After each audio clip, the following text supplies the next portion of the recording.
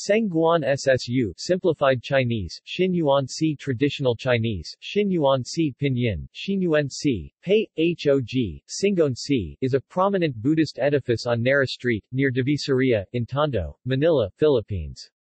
It contains a stupa, a huge repository for urns of human ashes, several meditation rooms, and various shrines. It is a major cultural center for the Chinese-Filipino community. Seng Guan SSU was established by Wu Jianglu, Wang Zhenwen, and members of their Chinese Buddhist Society in the Philippines. It is regarded as the first Buddhist temple in the Philippines, being the first temple with a resident monk, Venerable Seng Guan (1889–1962), after whom the temple was named.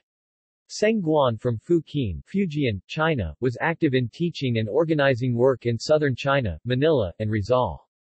His work laid the foundations for several institutions, including the Samantabhadra Institute in Santa Cruz, Manila, and the Hua Chong Buddhist Temple Complex in Tugatog, Malabon, Rizal, now Malabon, Metro Manila, where his ashes are enshrined in a stupa. In 1960, the Seng Guan SSU set up the Philippine Academy of Sakya, Manila. Over the years, Seng Guan SSU also conducted many charity works for the poor, orphans, elderly, refugees, and government welfare projects.